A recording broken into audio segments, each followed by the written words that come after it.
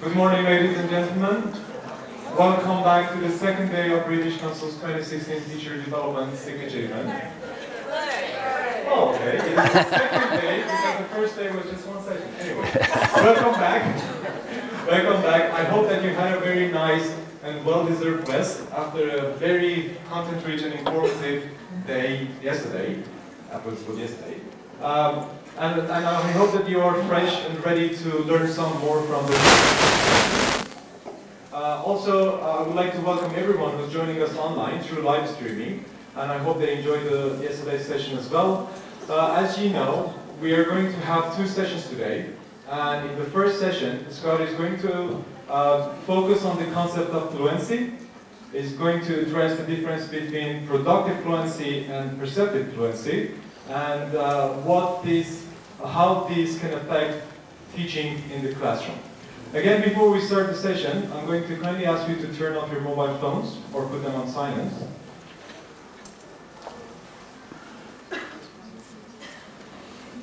And please join me to welcome Scott for the session. Thank you, Ada. And thanks once again, and I'm so impressed. I don't know any other place I've ever been where I've seen so many people on a Sunday morning coming to a talk, so this is really impressive, really impressive. Yes, so we're going to look at fluency, and again, as I said yesterday and the evening on Friday, these are not necessarily interdependent sessions. They are 5 different sessions, but you'll see there's lots of links across the themes that I find challenging and interesting. And again, we'll try and allow a little bit of time at the end for questions and answers. But first of all, I want you to do a task for me. I'm going to play you 2 speakers of English, learners of English. Your job is simply to rate their fluency on a scale of 1 to 10. 10, extremely fluent. 1, not fluent at all. That's all you do. It's not a test. Again, I'm just kind of curious to see what you come up with. You'll hear 2 speakers, or you'll see them, and first of all, you'll hear them without this text. Yeah, and then I'll let you just process what you've heard, decide on a number. I'll let you compare, and then you'll hear them again, and this time you'll be able to see the actual transcript of what they're saying, just so you can, if you want to change your opinion. Are you ready for that? Yeah. Okay, let's see if this works. Today I'm just going to make my first video in English, as I'm just going to introduce myself to community English, because I'm studying English. I've been studying English for a long time, but I never really spoken English to native speakers, no? And I just wanted to know how many mistakes I make, how it is my pronunciation, and yes, I'm just gonna start to make videos also because I really would like to find people who want to speak in English with me, or also in French, Spanish, and Italian as well, because I'm a native speaker of Italian, and if you need some help with Italian, for me it will be only a pleasure to help you.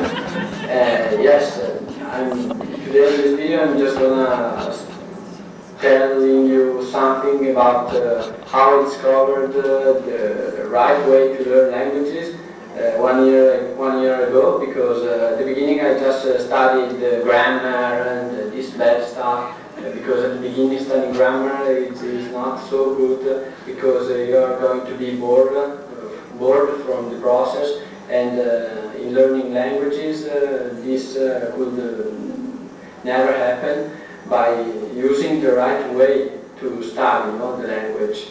And yes, I just want to tell you also that I don't love only to learn languages, but I love also reading. Okay, that's number one. So make a note what you think, and then I'll play. We'll go straight into number two.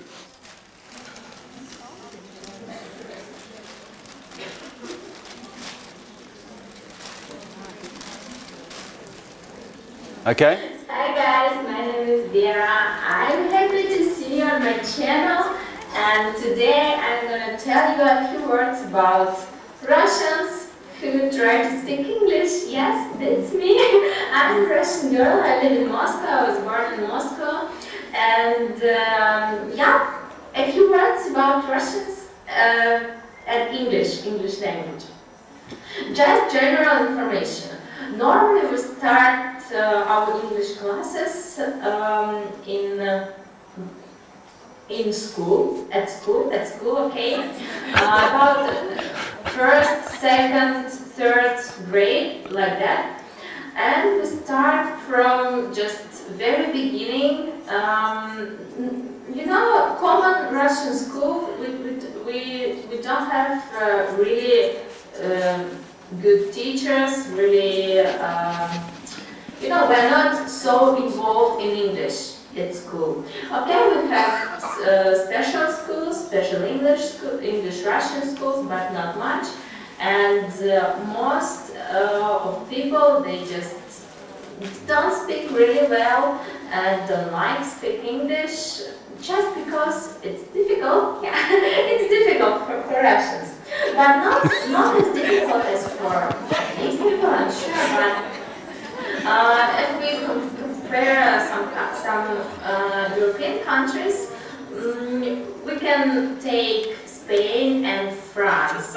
I'm sure you know that Spanish people and French people, they just don't like and don't really good in English in general. I mean, just in general. If you look at Russia, this is just, you know, quite the same, because Russians, they like Russian language, and in general they not feel the power of English language. If you want to work international, if you want to get a really good job in Russia, of course you should speak English. It's just, you know, it's obvious. Whoop, sorry. We'll stop that. Okay, so before we listen... Shut up. Just,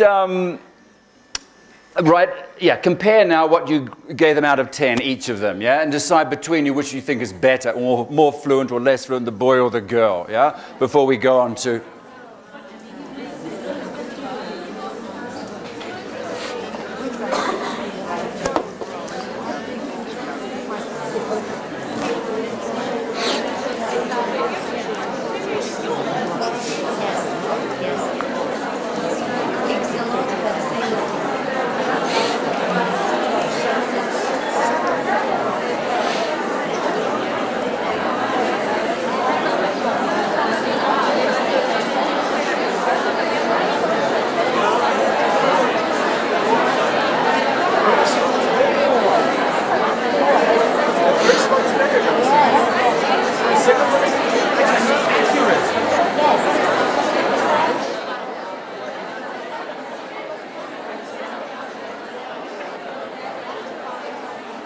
Okay.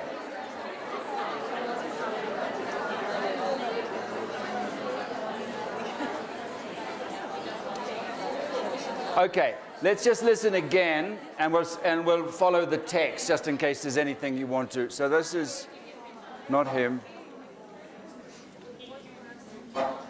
Whoop. Whoop. Not this one. Okay. Hang on. Let's try again. Today I'm just going to make my first video in English, as I'm just going to introduce myself to the two community in English, because I'm studying English. I've been studying English for a long time, but I never really in English to native speakers, no? And I just wanted to know how many mistakes I make, how it is my pronunciation, and yes, I'm just gonna start to make videos also because I would like to find people who want to speak in English with me, or also in French, Spanish, and Italian as well, because I'm a native speaker of Italian, and if you need some help with Italian, for me it would be only a pleasure to help you. Yes, today in this video I'm just gonna telling you something about how I discovered the right way to learn languages 1 year ago, because at the beginning I just studied grammar and this bad stuff, because at the beginning studying grammar is not so good, because you are going to be bored from the process, and in learning languages this could never happen by using the right way to study the language. And yes, I just want to tell you also that I don't love only to learn languages, but I love also reading. Okay. And now, Vera. Hi guys, my name is Yerevan. I'm happy to see you on my channel, and today I'm going to tell you a few words about Russians who try to speak English. Yes, that's me. I'm a Russian girl. I live in Moscow. I was born in Moscow. And yeah, a few words about Russians and English language. Just general information. Normally we start our English classes in school, at school, okay, about first, second, third grade, like that, and we start from just very beginning. Common Russian school, we don't have really good teachers, really, we're not so involved in English at school. Okay, we have special schools, special English Russian schools, but not much. And most of people, they just don't speak really well and don't like speaking English, just because it's difficult. It's difficult for Russians. But not as difficult as for Chinese people, I'm sure, but if we compare some European countries, we can take Spain and France. I'm sure you know that Spanish people and French people, they just don't like and don't really good in English, in general. I mean just in general. And if you look at Russia, this is just, quite the same, because Russians, they like Russian language, and in general, they not feel the power of English language. If you want to work international, if you want to get a really good job in Russia, of course you should speak English. It's just, it's obvious. I just realized I've mistranscribed. This was international. And this one, and don't like speak English. Yeah. Okay, so have another quick chat. Half a minute. Have you changed your mind? Do you agree? And then we'll have a show of hands to see how you rate them.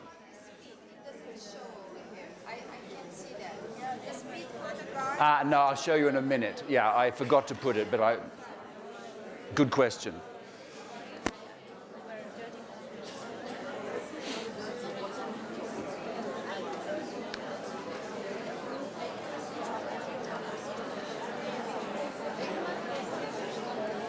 Okay.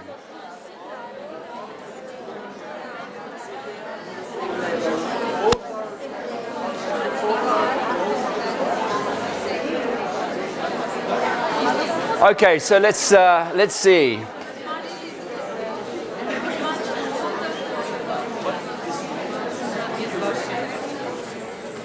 So let's have a show of hands. Okay, so for the boy, anybody give him 10? Okay, just asking. 9. Some 9s. 8. 8. 1 or 2. 8. 7. 7. Okay. 6. 5. 5. Interesting. Ooh. 4. 3. A few 3s. 2. 1. 0. Okay. Interesting. Very interesting. Let's do the girl, and then I'll get some feedback from you as to why. Yeah. Okay. So, Vera, 10, 9, 8. Okay. 7, 6, 5, 4, 3, 2. You are tough. I wouldn't want you for my teacher. 1, 0. Okay. Now, just to compare them, it's not fair to compare them. For a start, their first languages are not the same. So, but that's the best I could do. I couldn't find a Russian boy on YouTube, interestingly enough, speaking English. So I had to use the Italian. But just out of curiosity, who rates the boy more fluent than the girl? The Italian boy more fluent than the Russian girl. Okay, who rates the Russian girl more fluent than... Ooh, that's interesting. Now, that's very interesting. And who rates them the same? Yeah, okay. I don't think... that's interesting. I ought to say that these people don't know that you are rating their English. I'm not sure that they would approve, but this is one of the hazards, isn't it, of putting up videos on YouTube, that somewhere some linguist is going to grab them and take them to a conference in Armenia and have everybody rate their English. But that's, this is fantastic material. And I'll come back to it in a minute. But I'm just curious as to know what your criteria are. So those of you who rated the boy quite high, why? Shout it out. Any ideas? He used fewer hesitations. Fewer hesitations. Okay, that's interesting. Yes, so he didn't pause, wait, yeah. I mean, He did, yeah. They were not More natural, but what do you mean by natural? willing to talk. He was willing to contribute. Okay, so he was willing to talk. That's interesting. Did he come across as more communicative? Yeah. You think? A little more accurate than... A little more accurate. Yes. Do you mean grammatically or lexically? Okay. And you think that's part of... No, but we're not judging on accuracy. Okay, well, we'll come back to that point, but this is one of the problems of actually defining what fluency is and its relation to accuracy. Yeah. He didn't correct himself. He did at one point when he did that speak and spoke kind of thing. Yeah. And she did too, interestingly enough, with her prepositions. But there wasn't a lot of self-repair, that's true. Would that have made him more fluent or less fluent if he'd been correcting himself as he spoke? Possibly less fluent, yeah. He might have got less information across. Anything else? Any other reasons why you thought the boy was fluent? Yeah. I don't know if it is a criteria, but for me the boy was sounding more intelligible. For example, I can say very precisely what he wanted to convey. He was learning to speak English and he wanted to share his English speech to the community. Okay. He offered his help in Italian. There are some... So you think overall his message was more coherent? That's interesting. That's interesting. It did appear at times that she was kind of losing the path a little bit. What? She seemed very fluent because of her accent, maybe. First she seemed fluent, but for example, I can say she's intelligible. Yes, now that's a very good point. I wanted to choose accents that you would be more familiar with, deliberately, because I didn't want to be comparing two different accents. But I felt that the boy, everybody's familiar with Italian accent. So that was a safe bet. But if I'd played you a Spanish speaker, you would have had more trouble, I think. So it has a lot to do with what you're used to in terms of the accent, but also the point that you made is very interesting about the overall message, the coherence. You called it intelligibility. Well, intelligibility could be a feature of accent, but of course, it is what I would call the coherence, the message itself in its entirety. See, what's very interesting about both of these, and I'm assuming, is that they were not rehearsed, they were not prepared, they were kind of unscripted, they were spontaneous, which is really interesting because people do this and you can almost hear them thinking while they're speaking. And that's also a sign of fluency, isn't it? The ability to think and speak at the same time. And you think maybe the boy did it better. Any other comments? Anything in favor of Vera? Not in favor. Okay, another comment. I thought the girl spoke a little bit slower. Very little bit, because I rated them almost the same. Did you hear that? That Vera was a little slower than Luigi, whatever his name is, yeah. And in fact, that's confirmed by, this is the, It's at 2.12, 1, 2. yeah, I'll just go ahead. That was the speech rate. So he was 2.212%. She was a bit slower. But still not bad, actually. Speaks a lot but says nothing. She speaks a lot but says nothing. You should hear how it continues. She really gets confused. But yeah. Something in favor of the girl. Her pauses were more content-based, so she was conceptualizing what to say. Rather, the boy was trying to formulate the language and outsourcing to his lexis and grammar, and was very uncertain what kind of language he was using. While the girls' pauses were all trying to find the content and conceptualizing. Okay, so you, again, this relates to the speaking and thinking at the same time. You felt that she, but you said something about her pauses, suggesting that she paused. Well, I'm in favor of the pauses she has made. Yeah. I wouldn't penalize her. Okay. I don't think that pauses will come against her. No, I mean, to be fair to Vera, there weren't any long pauses, very many, and there weren't many ums and ahs. There wasn't a lot of hesitancy, although she spoke a little bit slower. But if one measure of fluency is the amount of non-speaking time, the dead time, then neither of them had a lot of disfluency in that respect, to their credit. Yeah. So I felt that the guy was driven with the urge to fill in the poses. I mean, Okay.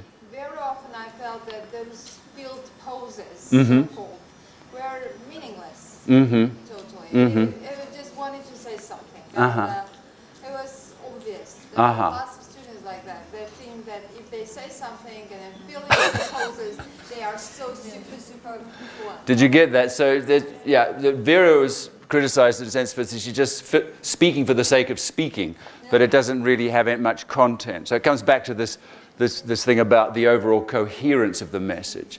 But also, we can't eradicate. Yes. Considered Russian higher than other languages.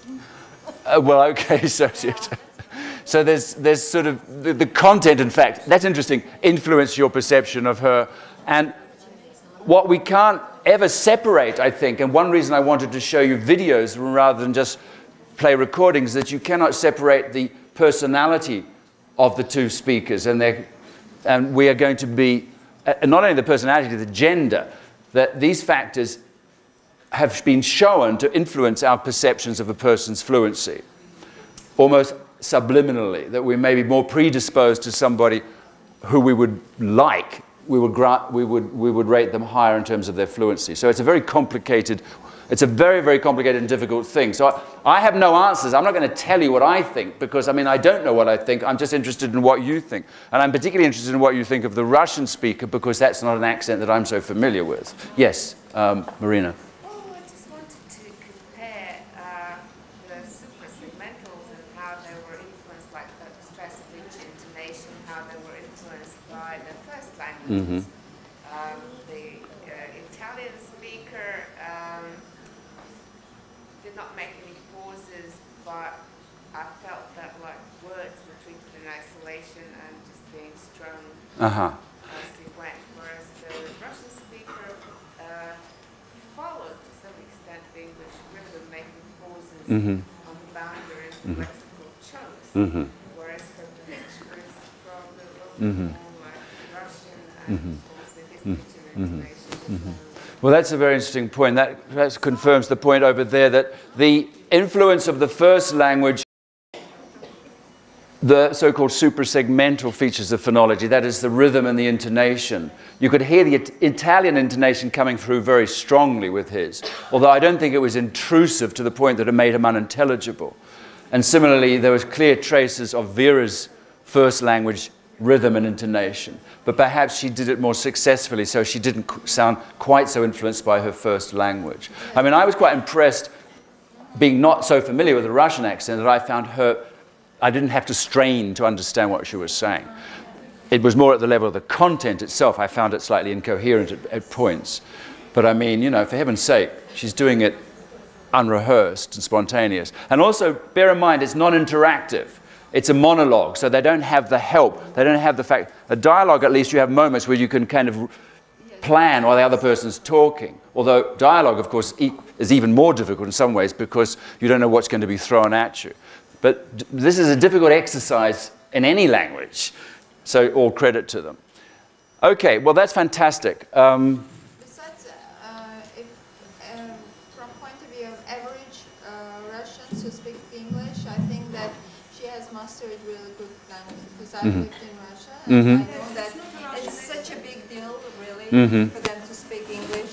So she's really fluent from that point of view. Okay. We can turn the sound off this now if we need, because I don't need it anymore. Okay. Whoops. Okay, that was fantastic. Yes, a couple more comments and then we'll move on. Yes. With my speaking pair, we thought that they were equal because they were both expressing themselves on an intermediate level. Intermediate. The information that they were conveying was the same. They were not discussing very difficult topics. The amount of vocabulary they were using was almost the same, and mistakes, like the boy was making mistakes and the girl was changing her words. So we thought they were almost the same. I know that. I think so. You're absolutely right. Did you get that? They're very well matched. What level would you give them on the common European framework? B1? B2 for the boy. You think the boy was better? Well, your point was that they're more or less matched. Certainly in terms of the grammatical sophistication, it would be interesting to do it would be interesting to study this in more detail in terms of the complexity. The clause length, for example, the number of noun phrases, etc., all that kind of stuff would be interesting. I mean, I haven't done that analysis, but that's certainly relevant. But I think your point is that I think they act quite well matched. Yeah, B1, B2. Yes?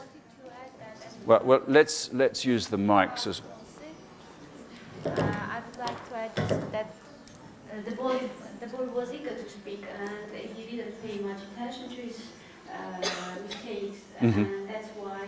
And also he was expressing his thoughts at the same time. It helped him to express his thoughts more fluently, though with grammar mistakes and so on. But he was much more communicative. And about the girl, first, she was very fluent because her pronunciation was much more better. And I didn't notice that she was Russian at first. Oh, really? But the boy, it was very obvious that he was Italian. But then the girl became confused, and she couldn't find words and express her thoughts. She couldn't sing and express her thoughts at the same time. But the boy could overcome these problems. That's an excellent summary. I think you've pulled together a number of words. I like the fact that you use the term communicative, and I want to come back to that. Let's move on. By the way, do you think this is an interesting exercise to do? Could you do it with your colleagues in your institution?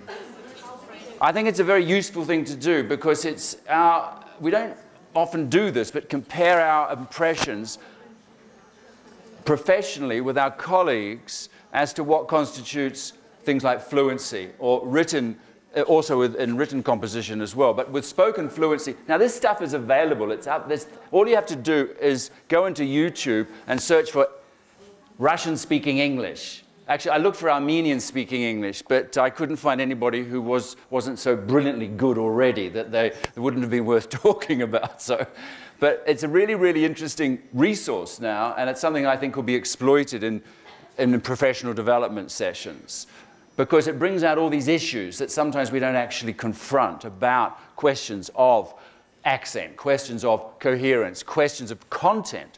In terms of how we judge, and yet we're constantly as teachers having to make these decisions, aren't we, about judging the fluency of our speakers at the end of the year and exams, etc. Interestingly, in Spain, they've just introduced, they have this exam at the end of the secondary school cycle before you go into university, and it's a very important exam. And they test the foreign languages, which is typically English, and they used to do that with a written multiple choice grammar kind of test. They've introduced now a speaking component into that exam, a speaking and a listening component, which is 40% of the whole assessment, which is major. And can you imagine what effect that's going to have on teaching when people realize they're going to be tested on their speaking, not just on their grammar and their vocabulary, etc. So this is the way things are moving. But we need to know how to rate fluency. We need to know what the criteria are. We need to know what fluency is. So let's have a look. These are the kind of dictionary definitions of fluent, and this is what I think we need to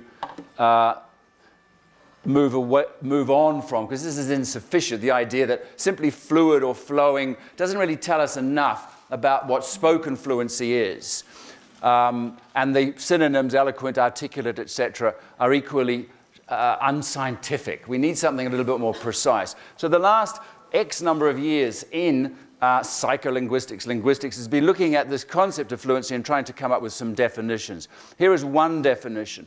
Now, remember in the 1970s, 1980s, fluency suddenly rose to prominence because there was this major shift in methodology from the accuracy-focused methodologies like audiolingualism, etc., to the more fluency-focused methodologies like the communicative approach. And the whole point of the communicative approach was to elevate fluency to the status of being a goal in itself and independent of accuracy. So fluency needed to be defined independently of accuracy. And so one definition was that it's a natural language. Natural, we came up with that, didn't we? It was one of the first adjectives you used was natural, about the boy.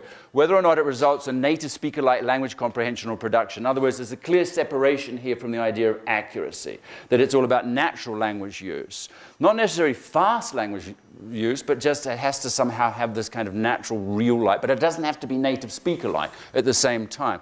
But this is still very, very vague. It's very, very difficult to test, because what is natural? How do you define it? So people have been more interested in the sort of statistical side of things, like Peter Skeen wants to measure fluency. We need something that is measurable. And so fluency was kind of redefined by these researchers as something that the production of language in real time without undue pausing or hesitation, without undue pausing or hesitation. And that you can measure. You can measure how many words per second. You can measure how many pauses per utterance, etc. And so this is at least it's an accessible definition of fluency, even if it doesn't necessarily cover the kinds of areas that Brumford refers to. Then somebody else called Thornbury said the capacity to be communicative in real-time conditions. So this is bringing in this notion of communicativeness. But again, that's a very intangible concept. But what I think is important about this definition is that it's in real time. It's the ability to deliver, to speak in real time without a lot of planning. And to do that, of course, you can't afford to have long pauses. You can't afford to be constantly self-correcting, and so on. So there's the spontaneity factor that is very, very important here. I'm not happy with any of these definitions, I have to say, and I'm going to suggest another one in a minute, but just let's look at some of the more recent research into, we've looked at the speech rate, into fluency, and I'm making a distinction here between productive fluency, or measurable fluency if you like, and then what am I going to call perceptive fluency, or the impression that you give of fluency. So some of the factors that have been identified for productive fluency are speech rate. Then that's fair enough. I mean, that's measurable, and that's what the person in the street will understand by fluency too. If you pause a lot and if you keep repeating yourself, you're not going to sound fluent. So you've got to have lots of words coming out in real time spontaneously. And where you do pause, well, and not only that, where you do pause, the pauses must not be after every word. It's better to have what are called long runs. A run is a sequence of words without a pause.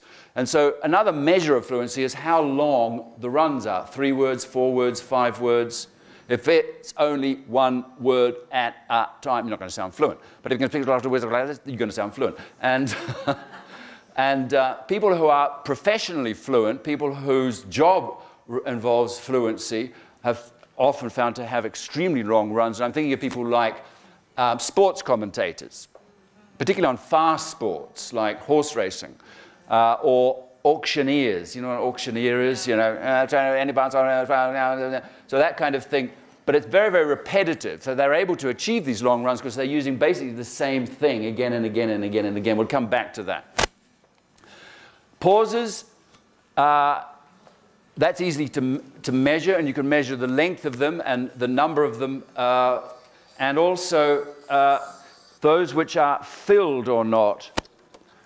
I'm just checking, would I come back to that? Yeah, so pausing is one thing. Pausing will make you sound disfluent if you pause while you're planning the next utterance. So what do we do to cover the fact that we're pausing? You use fillers, yeah? You use fillers like, but that actually can also have a negative effect because nobody's fooled by the fact that you're just filling the pause with or you can repeat yourself. And what I'm trying to say, or use fillers like sort of, yes, sort of, it's like, you know, it's like sort of, Yani.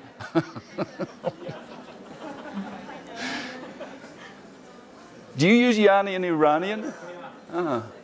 Yani, that's the most wonderful. It's the first thing I learned. The first word I learned in Cairo when I arrived. Yani. It's a filler. I didn't realize they used it in Iranian, but it's certainly in Arabic. Egyptian Arabic is a filler. It's like I mean. And I'd arrived from a flight from London with another teacher. We were about to start work in the language school. The other teacher's name was Jane, and we were taken out to dinner, or lunch, at the pizzeria in the Hilton, and by the school lawyer, who's Egyptian. And he spoke fluent English, but he used Yani a lot in his English. And he would go, so welcome to Egypt, welcome in Egypt, Yani, it's a lovely place, Yani. And so this woman who I came out with said, excuse me, Dr. Niazi, my name is Jane, not Yani.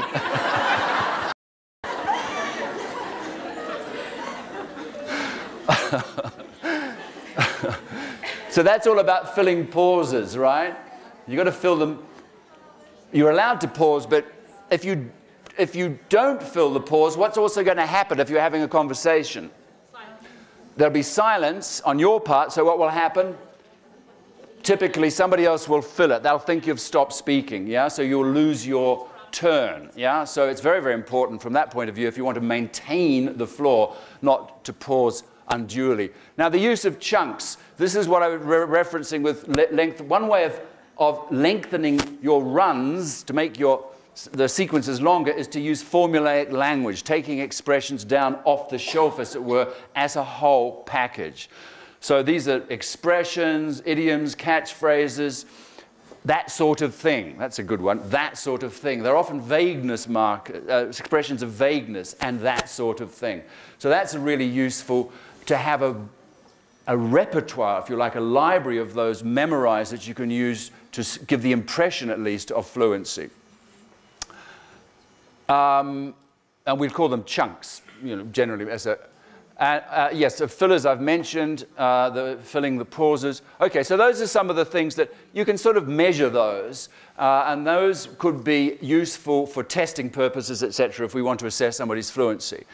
But there seems to be more to it than simply these measurable factors, and this is not again, I'm quoting from the research. This is not an insight of mine, but it confirms my own intuition about there's more to fluency than simply pausing and speaking fast. It's the perception that you give, the impression that you give that you're fluent.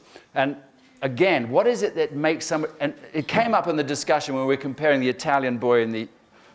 There were other factors which were less to do with how fast they were speaking and how many pauses, but the overall impression that they gave. One is accent. You can't get away from the fact that people are going to make some kind of assessment of your overall fluency depending on the strength of your accent. That is to say, how strong it is, your first language accent. If it's very strong, however fast you speak, you will be rated less well than somebody who doesn't have such a strong accent. And that's just the fact of the matter. Now, it relates to what we were talking about last night, yesterday afternoon. You can't ever get rid of your first language accent. You might not want to, and you probably don't need to. Nevertheless, some learners may need to be told that their accent is going to be the first thing that people will judge them by. It is. And therefore, they might want to consider that, working on that to modify it to a certain extent if it's going to give the impression that they're not fluent. Pragmatics are the kinds of, all the things that are often non-linguistic, things like politeness, or even things like how close you stand to somebody, those kinds of things. Yes, there's all sorts of contextual factors which give the impression that you're fluent because you look like you know how to behave in the language. And that relates to, is this coming up? Yeah. This was mentioned by this lady, the complexity and range, meaning the grammatical complexity, how sophisticated the language. If you only speak using the present simple and you're talking about the past, I mean, you will perhaps be judged less fluent if somebody uses the past. Similarly, if you avoid using conditional constructions but try to express that idea not using a conditional construction, if I hadn't lost my passport, I wouldn't have had such a bad time. You say, I lost my passport, I had a bad time, oh dear. Now that is the same idea without using the conditional, but it doesn't sound quite as complex. So that does have an impression, make an impression. Perhaps less on your kind of person in the street than it does on critical language teachers. That's the point. Also, the range, by range, I mean vocabulary range. If you throw in a few expressions that are perhaps not so frequent or quite idiomatic, and that relates to the next thing, idiomaticity, then you can make a strong impression of fluency, even if you're not that fluent. I remember once in Spain, not long after I'd been there, I'd been there maybe 6 months, I was invited to a dinner party, and I was with other speakers of Spanish. And I was talking to this woman, and I used the expression al fin y al cabo, which means at the end of the day, basically. It's a kind of idiomatic expression. I just read it somewhere. But it's a nice chunk. So at the end of the day, all things being equal, blah, blah, blah, al fin y al cabo. Anyway, so we were carried on speaking, and then after a bit more, I said to her, I'm really sorry about my terrible Spanish. She said, no, your Spanish is excellent. And I said, what do you mean? She said, you use the expression al fin y al cabo. So that was like iconic. It was a marker that you were somehow had a foot in the door in terms of idiomaticity. Phrasal verbs are like that. That's why we teach phrasal verbs. We don't really need to teach phrasal verbs. But if you can use phrasal verbs correctly, you sound like, wow. I remember I was at a conference in Liverpool, and there were a number of Chinese students at the University of Liverpool were helping out here, like they are here at in the conference. And one of them said to me, they were students of English or studying master's programs, and one of them said to me, he saw me in the corridor and said, oh, would you mind signing a copy of your book? I said, well, I never say no to that. So I said, of course. And he said, just a minute, I'll fish it out. And he went down to his, I'll fish it, and I thought, whoa. 10 out of 10 for fluency. Just that one, it's just, not that I'll get it out or I'll pull it out, but I'll fish it out. So, I mean, that was really, really idiomatic. So that's the kind of thing that can make an impression of fluency, even if you're not that fluent. Non-verbal, what do I mean by that? I mean gesture, body language, facial expressions. And I think, going back to our two, both of them were presented themselves quite well in terms of their sort of body language. It was not, they weren't sort of timid. It is interesting, studies that have been done on gesture. Speakers who gesture tend to give the impression of being more fluent than those who don't. Although if you just gesture as a kind of pause filler, you're not going to look very fluent. You have to gesture and speak at the same time. And they've done tests of people doing the same task.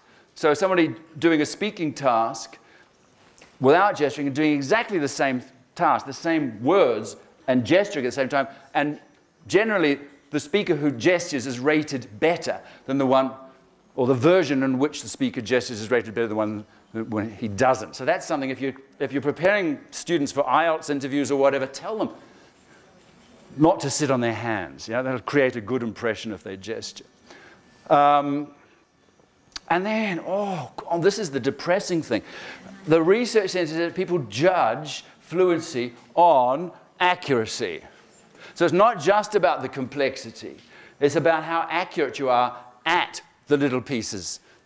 So this is very interesting. We've always tried to keep a separation between fluency and accuracy, like that. You know, that was very much how the communicative approach wanted to see things. On the one hand, there's accuracy, and on the other hand, fluency, and they don't sort of leak into each other. But it may be more realistic to think of it like this, that accuracy is a sub-component of fluency. It's not the only thing, and it certainly doesn't guarantee fluency, but you will be judged.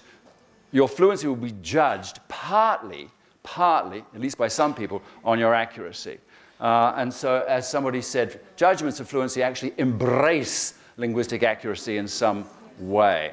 However, I still like to think that that you can compensate for lack of grammatical sophistication or accuracy. And by working on these other kinds of areas. There was a very interesting case study done in the 1980s of a Japanese immigrant into the United States called Wes. You must have read this. It's Richard Schmidt did this study. It's one of the classic case studies in second language acquisition research. Did it in the 1980s. And this immigrant, Wes, had very basic level of English, despite the fact that he was very well integrated into Hawaiian society. He was a professional artist. He had lots of American friends. He used English in his work, but his English, in fact, was pretty basic. It was like this. And this is, you know, a transcription with the pauses. I know I'm speaking funny English because I'm never learning. I'm only just listen, then talk. But people understand. Well, some people confuse before, okay, but now it's a little bit difficult because many people I'm meeting only just one time, sometimes so difficult. You know what I mean? So that's a great little chunk. But you can see that, I mean, he's certainly nowhere near the level of sophistication of our two speakers we started with, just on the basis of the transcript. But what was interesting is that he, after being studied over a period of 3 years, his grammar didn't improve noticeably at all. I mean, he basically had fossilized. But his communicative ability seemed to have improved enormously. He was able to interact fluently with all the people he had to deal with, such that when people were asked by the researcher, how would you rate Wes's English, they always gave him 10 out of 10 kind of thing. Oh, no, it's fantastic, very good, really fluent he is, fantastic. Except there was only one group of people who rated him negatively. Who were they? English teachers. English teachers. Judgmental. Very judgmental, obsessed with accuracy. So Schmidt, the researcher, concluded, he says, why do people think his English is so good when he doesn't use prepositions, articles, plurals, and tense? And Schmidt concluded, I think it's because when people talk to him and listen to them, they don't notice that he doesn't use them. And the one reason that they don't notice is that one of his strategies as a speaker was to communicate at all costs. It was what's called willingness to communicate now in the literature. He had this, and somebody mentioned this, I think, with regard to the Italian boy. He had this kind of like desire, this willingness to communicate at all costs. And also, what was interesting, he also expected his interlocutors, the people who he's speaking with, to make some effort to understand him. So, you know, he recognized that it takes two to tango when you're talking about communication. And then, but if you put a lot of effort into communicating, then it will be reciprocated in terms of people making an effort to understand you. So I think that's very interesting again. So what Wes was able to do was convey the perception of fluency. But actually, when you broke it down, he wasn't either accurate, I imagine he had a fairly strong accent, etc. So a concluding comment from the literature. It is fluent performance that is probably the overriding determiner. Other features such as accuracy are of lesser importance and thus easily become subsumed. So, I mean, accuracy is there, but accent and all these other things become subsumed under the overall fluent performance, the desire to communicate, the coherence, etc. So, which has led me to redefine fluency as, this is my best attempt so far, my attempt to define it. Fluency is to convey the impression of idiomatic, so the idiomaticity has to be there, intelligibility, so it's all about not just accent but also the overall coherence in real time. So that tries to bring together the spontaneity factor, that you're planning and speaking at the same time, that it's perceptive just as much as productive, that it's idiomatic, that it has to be intelligible at every level. Does that do you like that? Yeah. Do you like that? You're going to have it. It's yours. Took me forever. Which book is inside the new edition, I think, of the A to Z of ELT. So it's a brand new idea. So let's look at, wow. Yeah, I better move on. Okay, let's look at the teaching then. Okay, so traditionally, the movement has been, you focus at the beginner's level, almost 100% on accuracy, and then gradually as students move up the scale, you allow them more fluency. And I mean, again, referencing my class last night, yesterday I was talking about my Egyptians who really were keen to move here more rapidly, and were able to do that to a certain extent once I gave them a little bit of slack. What would it be like if we did it the other way around? If we started with fluency, worked on fluency, and then gradually fine-tuned for accuracy? That, after all, is how we learn our first language. We don't start accurate. We start saying things like daddy, work, mummy, cook. But we get our meanings across, and then these become fine-tuned. For some reason, the teaching of second languages reverses the natural order. That's all I'm going to say about that. But let's look at sort of the more practical aspects of fluency and remind ourselves that fluency is and language generally is a skill. It's a skill like any other skill, a sporting skill or musical skill or whatever.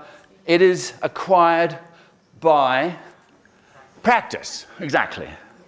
And you become skillful the more you practice. Not only practice, you also need feedback. But if we remind ourselves that it's a skill, it's useful that because we can look at the literature and the research into the learning of other skills and maybe pick up some tips about the learning of languages. So people who study this kind of thing, how skilled practitioners or expert practitioners become skillful, have identified a number of things that skilled performers can do. One of them is that they can work fast. So it is about speed, you know, in language as in skiing. And they can be spontaneous and they can cope with unpredictability. A skilled driver can cope with the dog running across in front of the car. They can anticipate and plan ahead while they're actually performing. And that's really important, of course, in speaking. They can ignore the inessentials, yeah? Like, the little things don't so much count. They can carry on the task using minimal means. And that's, in a sense, what Wes, the Japanese in Hawaii, was able to do. He was able to use minimal means, but he ignored the prepositions and the articles and things, but he was able to come across as fluent. And, there it is, the A word again, they can be accurate. So if you're a skilled guitarist, it's not enough to be fast. You've got to be able to play the right notes. If you're a skilled driver, it's not enough just to drive fast. You've got to drive on the right side of the road, or the left side of the road. So accuracy, you know, we can't escape it. And to be versatile. And that, again, I think is important with speaking. You've got to be able to do conversation, but you've also got to be able to do more formal stuff if you're going to be a completely fluent speaker. It's not enough to be fluent just with friends. You need to be fluent in other contexts. And you also need to be reliable. You need to be able to do the task equally well under difficult conditions. And this is very important in the classroom. Students may be fine doing pair work and group work, but get them up performing in front of the class and they go to pieces. Or put them in an exam situation and they go to pieces. They're not reliable. So we need to remind ourselves that whatever we do in the class, we need to sometimes perhaps crank up the degree of stress related to the task. Because after all, a lot of real language use is used in conditions which are quite stressful. But learners need to be able to cope with that. If they only ever use English sitting down, will they be able to cope using English standing up? So get them on their feet, get them out in front of the class, film them, record them. Because that adds an extra element of stress, but it's good stress, it's nice stress. Can I tell you a story? No. Yes. So I will in a minute. I'll come back related to my Spanish classes. So in a wonderful article that was written way back in 1988, two Canadian researchers decided a short list of what activities to develop fluency should contain on the basis of what, looking at skill theory generally, what is it that in language learning and second language learning makes a good fluency activity? And this is a great list, and it's really been very important to me. Genuinely communicative. Now, genuinely communicative in the sense that just as yesterday, remember the activity when you were talking about with your photos on your things, you didn't know who that person was, so you were asking questions because you didn't know and you wanted to find out. So that was genuinely communicative. Now, one reason why this is good is that because it distracts the attention from trying to always be accurate. If you have something you really want to communicate, you're not going to really worry about using the right prepositions. Or, you know, if you're in a hotel and you see smoke coming out of the thing and you phone down to reception, I don't really care how accurate my Armenian is to tell the receptionist that the hotel is on fire. Yeah, so I'm not going to waste time. I'm going to be communicative, and that's going to put the focus on the right thing. Psychologically authentic means that, again, it's like the standing up rather than sitting down. It should try to replicate the conditions in which language is used in the real world. And so often, isn't it the case that you learn something in the classroom and a little dialogue for shopping, for example, and then you go to a shop and you try it out and everything goes wrong. You can't remember, they say something you weren't expecting, you're nervous, etc. And so what we need to do is replicate in the classroom situations where students are speaking, where there's a bit of pressure on them, a bit of urgency. And I'll talk about activities later. It also needs to be focused. It means if you're trying to do too many things at once, you'll drop something. Yeah? So I'll show you in a second what I mean by focused.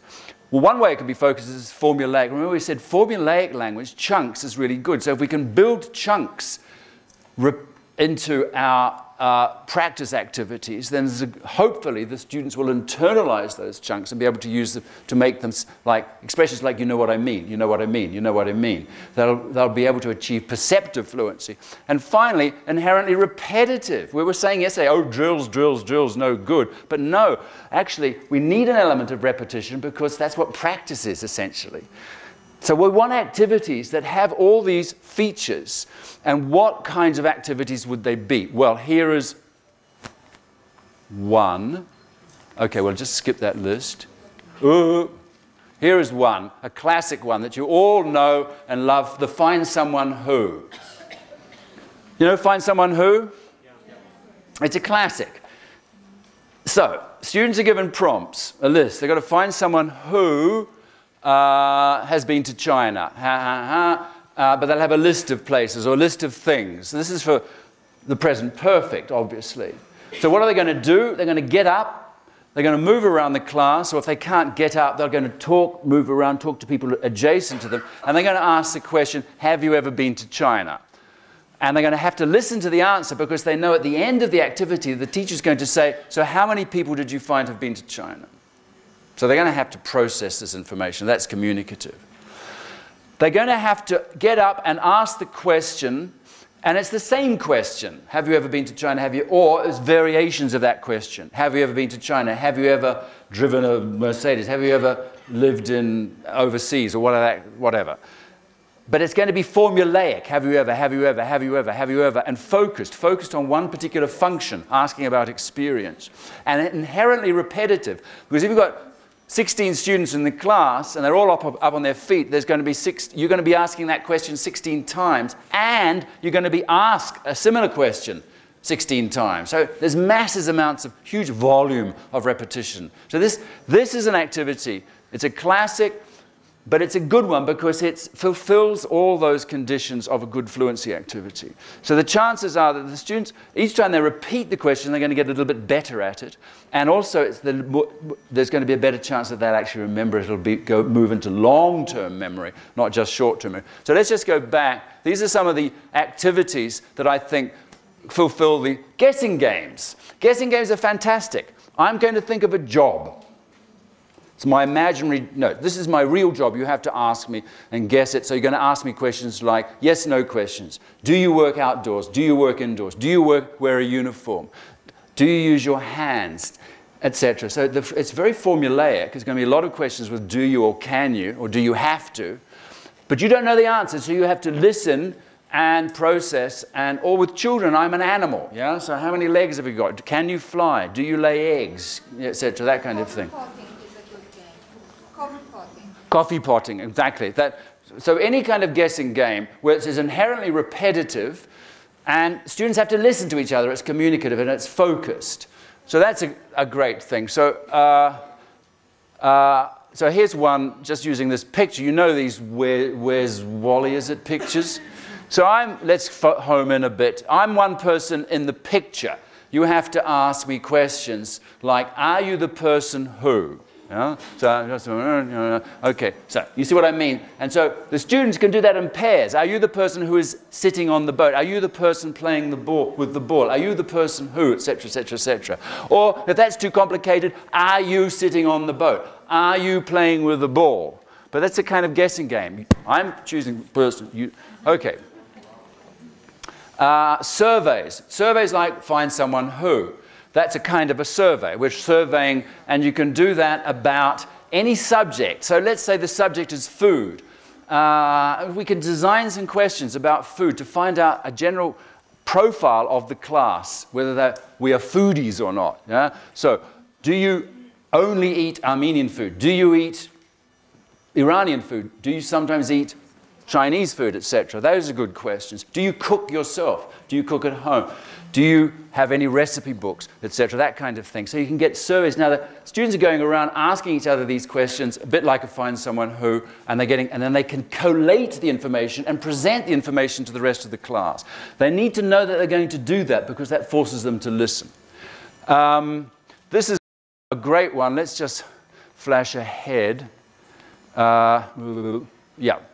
So one of us can, two of us can, all of us can, none of us can. This is a fantastic it's a machine for generating sort of sentences, but also for developing fluency. So students in groups of 4 or 3, in this case, have to generate as many sentences, true sentences, using this model. Yeah? So one group of 3, one group of 3, one group of 3, one group of 3. So how are they going to do that? They're going to have to ask some questions. Can you play the guitar? Can you stand on your head? Can you speak Chinese? And that kind of thing. Until they get enough questions that they can then report to the rest of the class. One of us, none of us, all of us can. And of course you can change. It doesn't have to be can. It could be has been, or would, or is going to, or has to.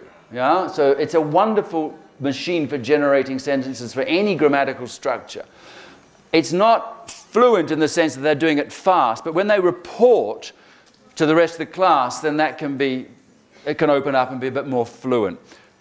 This is an activity, again, it's a classic. It goes way back to the 1960s.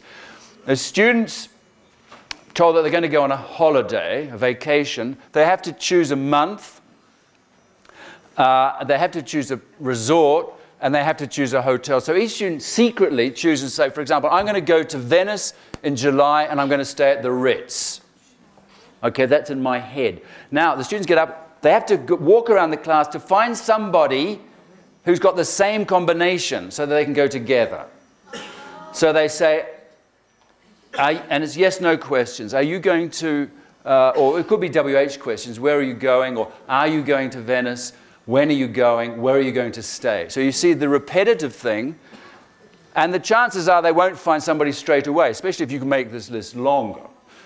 So the combinations, but they're going to have to go around asking lots of times these same questions. It's focus, it's formulaic. Are you going to, are you going to, are you going to, are you going to?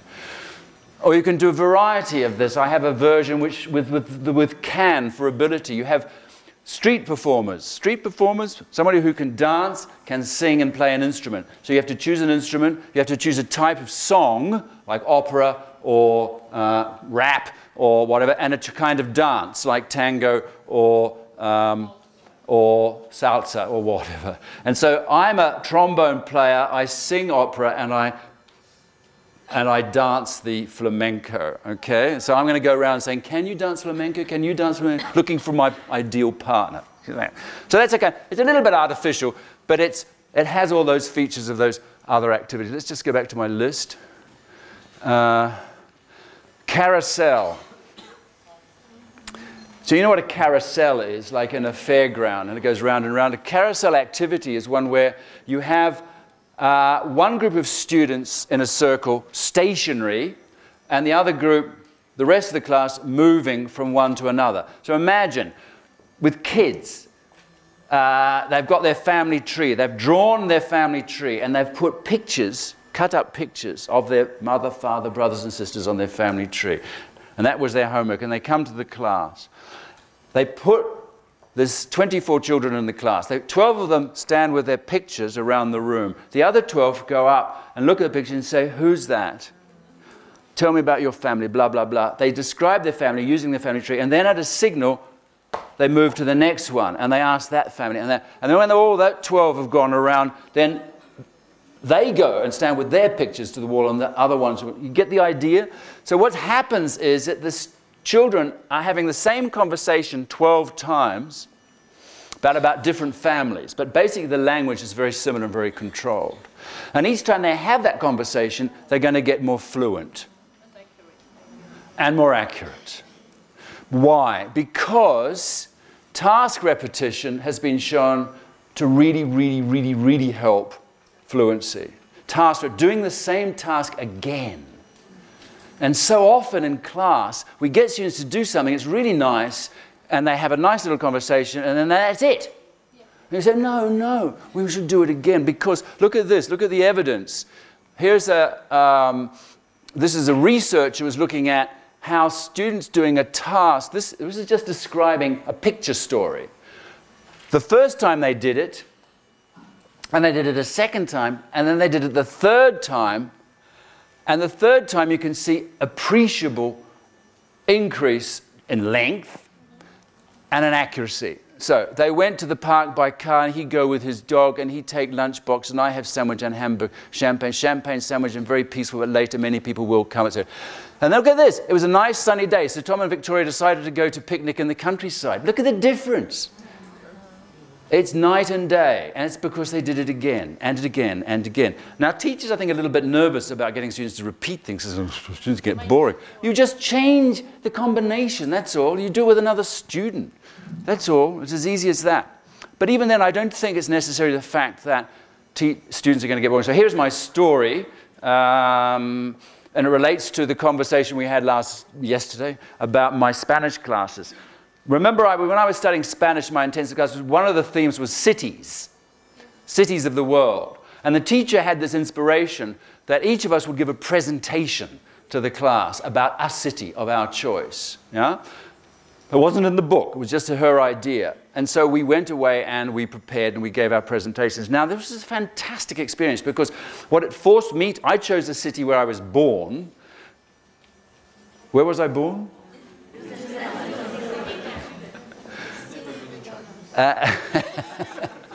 And the city is called Rotorua, and it's famous because of its geothermal activity. There's a lot of bubbling mud and steam geysers coming out of the ground, etc.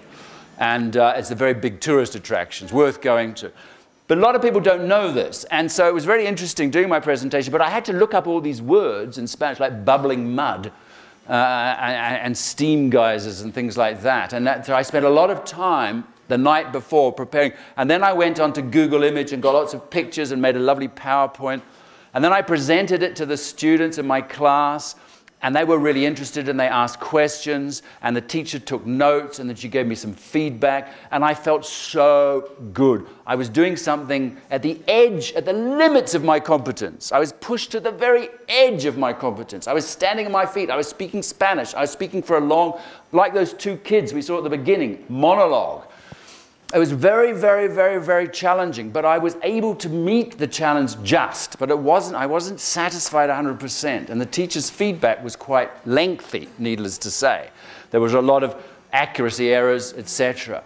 But nevertheless, the experience was fantastic, except what didn't she do? What didn't she let me do? To do it again! Please, dear teacher, let me do it again, do it better. I know I can do it better. But her act said, oh, no, we haven't got time. And the other students will get bored. No, they won't, because you say to the other students, now, Scott's going to do it again. You've heard the feedback. You've got to tick the number of times the things that he does better from the feedback. You see what I mean? There could be a checklist. So, and the first time he didn't use he got the gender wrong of the word whatever. Let's see if he can get it right this time. So that gives the students a task to listen to the repeat. I would have loved the opportunity to do that again. So that's all about task, repetition. And do you notice, how would you rate my fluency? How would you rate my fluency in English? Do you think I've done this talk before? Do you think this is the first time I've done this talk? You're okay. No, it's not. I've done this talk a number of times, and each time I do it, I get better at it. So there's another lesson. Repeat, repeat, repeat. It's practice, practice, practice, practice. That's all. That's it. Lovely. Thank you. Let's have a break.